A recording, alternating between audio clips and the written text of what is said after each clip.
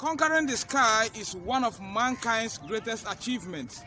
Before the advent of the aircraft, humans were stuck with slow and cumbersome sea travel. And this made intercontinental trips to take weeks and even months. But the moment the sky got opened, we have never looked back at all. It's your aviator, Captain Austin, and today we'll be discussing about the reasons why you shouldn't be scared of flying. Even with the excellent safety record associated with flying, many nervous flyers still feel irrational anxiety, thinking that the plane they boarded may either malfunction or even crash. And they quickly forgot how safe flying is when compared to driving.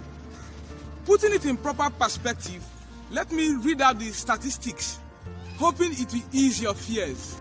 According to the Harvard study in air safety, your odds of dying in a plane crash is 1 in 11 million, while that of car accident is 1 in 5,000. Then why worry? For those afraid of hijack, probably because September 11 attack is still green in their memory, it's actually an extreme rare scenario. Statistics from Bureau of Transport shows that there is roughly likely going to be 1 terrorist attack in 16 million departures. In a nutshell, you are more likely to be eaten by a shark than to experience a plane hijack. For those doubting the airworthiness of the aircraft they boarded, I will advise they completely jettison their fear, because major catastrophic defects like engine failure are extremely highly unlikely. And even if one of the engines fails, it can still fly safely and land in the nearest airport. And if the plane loses all its engines, which is also highly extremely unlikely, the pilot will glide safely to the nearest airport and land without having problems. For instance, the pilot of Air Transat 236 lost all its engines in the middle of Atlantic Ocean, and it glided safely and landed in a nearby airport 121 kilometers away. The reason why major technical faults are highly extremely unlikely is because the aircraft operators in all categories carry out the scheduled routine maintenance that is recommended by the manufacturer.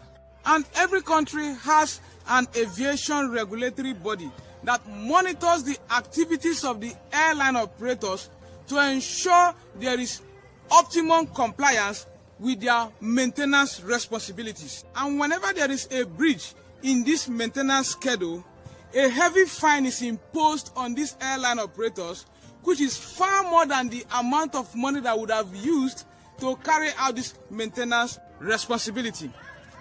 Aircraft maintenance ranges from daily pre-flight inspection before any flight takes off to detailed heavy-duty maintenance where the aircraft is stripped naked and all its components will be inspected. More so, in compliance with the regulatory authorities and for the safety of the flight, the planning is done in order to ensure that the operators will never exceed the time for their maintenance. More so, a lot of people are scared of turbulence, thinking that the airplane will fall down from the sky. But here is the logical reason why you shouldn't be scared of turbulence. First and foremost, your pilots are trying to get home safely as well. They don't have a parachute or an ejection seat that will take them out when things really get messed up. Always remember that pilots are highly trained professionals and are tested on regular basis.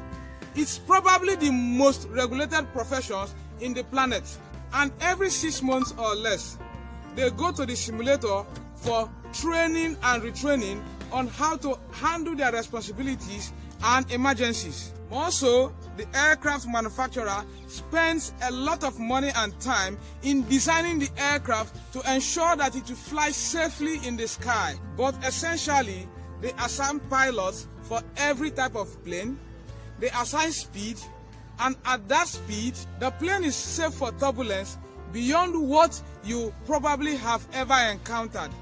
And while keeping this in mind, so realize that in aviation, everything that is approved have a huge margin of safety.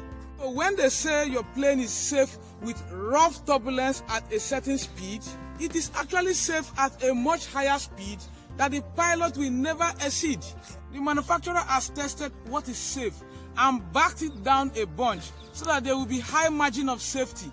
Those sitting at the window seat will say, but the wings are flexing too much, moving up and down.